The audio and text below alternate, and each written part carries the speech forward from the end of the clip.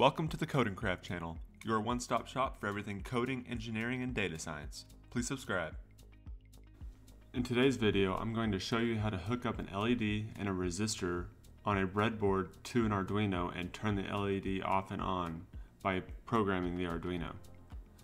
Let's build a digital circuit first, just so you guys can understand what's going on and how we're actually going to build it on a physical breadboard. Go to Google and type in Tinkercad. Tinkercad.com.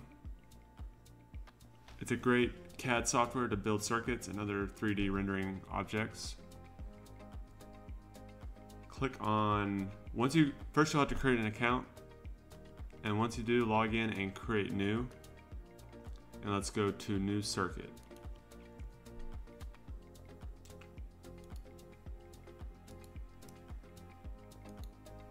Once this comes up, let's select a breadboard. Oops. Let's rotate it so we can see what's going on here. And then let's grab an Arduino. I'm going to grab the Uno R3, that's what I'm actually using. Let's look for an LED. Now LEDs, the long end, which is this curved end here, denotes that it's the positive end, and the non-bent end is the shorter end, which is the negative end. And let's grab a resistor, and let's grab a power supply, if I can find that.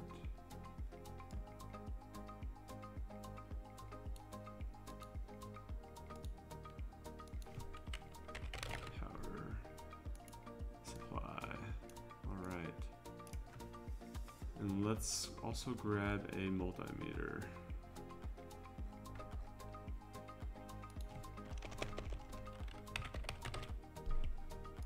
Alright, let's assemble this circuit. So if you don't know anything about a breadboard, the horizontal rails here are all connected. So everything on row 1 here is connected. Everything on row 2 here is connected, but 1 and 2 are not connected. So if you had voltage flowing through row 2, it would not be flowing through row 1 or row 3 unless you had a cable going from 2 to 3 or 2 to 1.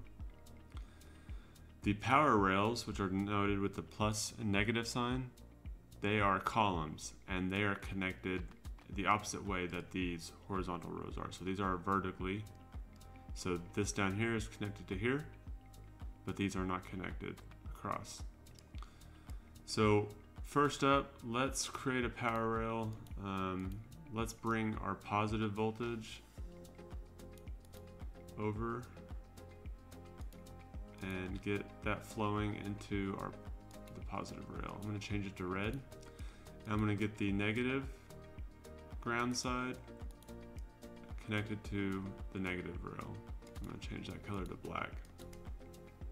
So now, if I turn start simulation on, voltage will be flowing through the positive rail. We want voltage to be 5 volts. That's the power supply I'm using. Let's hook up our resistor. And let's hook up our LED. We are going to have to rotate this. Okay. Let's hook up the negative end to the negative rail, and then the positive rail. I'm going to have to flip this again.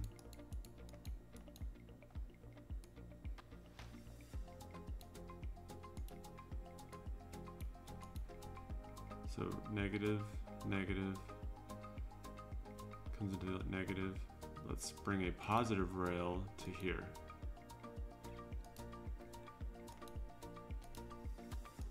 We are using a 1 kilo ohm resistor.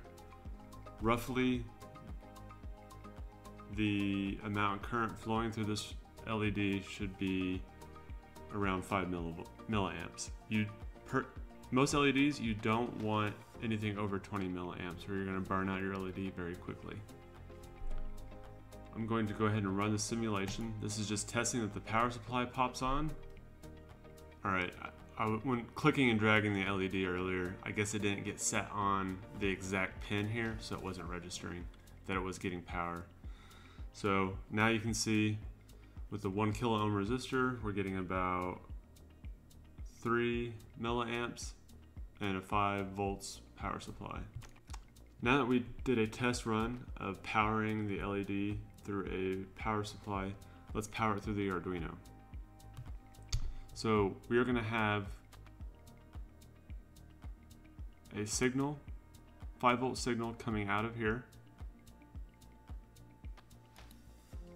Let's mark it red. And then we are going to have ground come to the negative rail, make that black. Let's hook up the LED. And let's hook up the resistor. Let's hook up the positive rail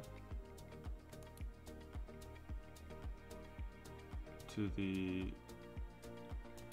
positive rail of the LED. And then we'll hook up the negative rail here. Now running this simulation, it should turn on and off this LED.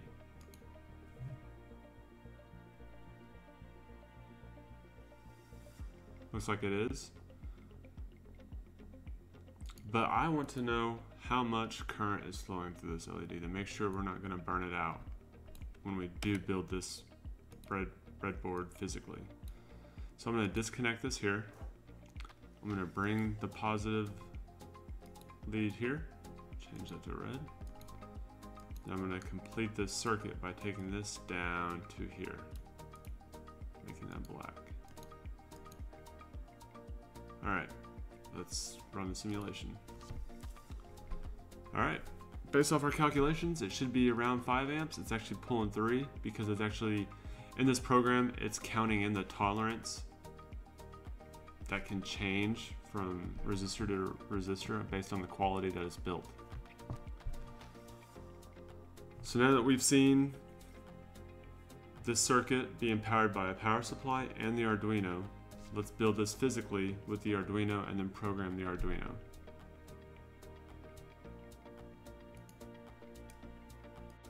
So here's my breadboard, just like from our digital circuit. We're going to use these power rails and some of these rails over here to power the LED. Here is the LED I'm using. So just a basic white LED.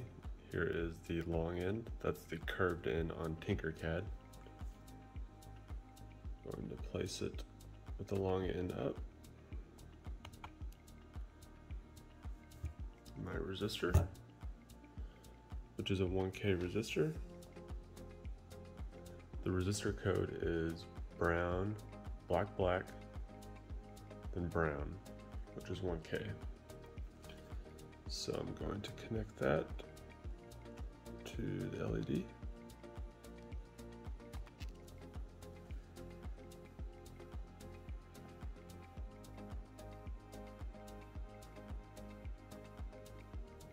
All right.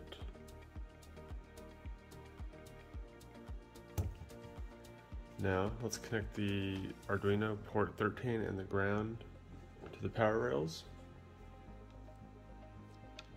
So we have ground on the Arduino.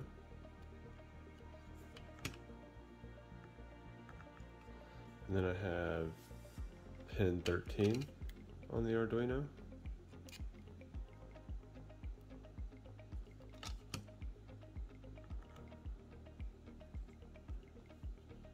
And then power rail positive going to the positive end of the LED.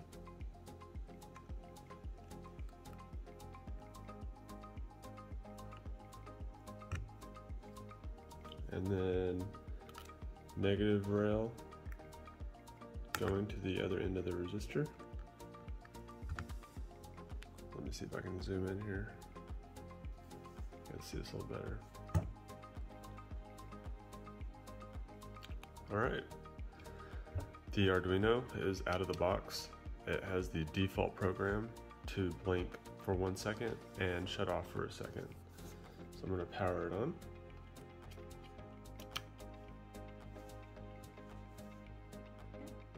There we go. This LED is tied to pin 13, and this LED on the board is also tied to pin 13. So with the date, it should be doing the same thing as the onboard LED. So let's just go over this one more time.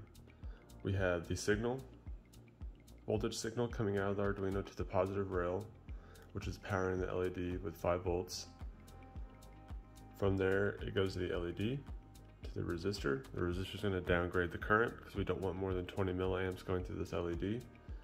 And then back to the negative rail, which goes to the ground.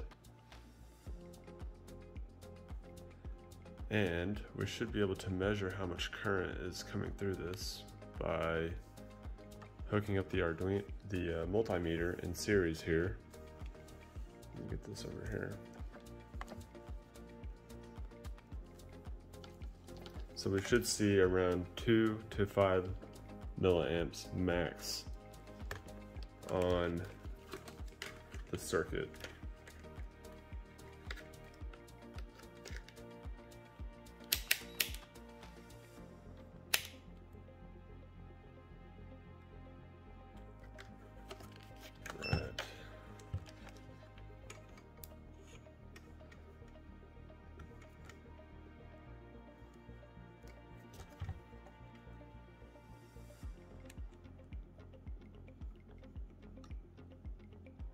There it is, 2 milliamps. And the reason that is different from the resistor on Tinkercad, all resistors have a tolerance and a quality, so there's going to be a percent error there.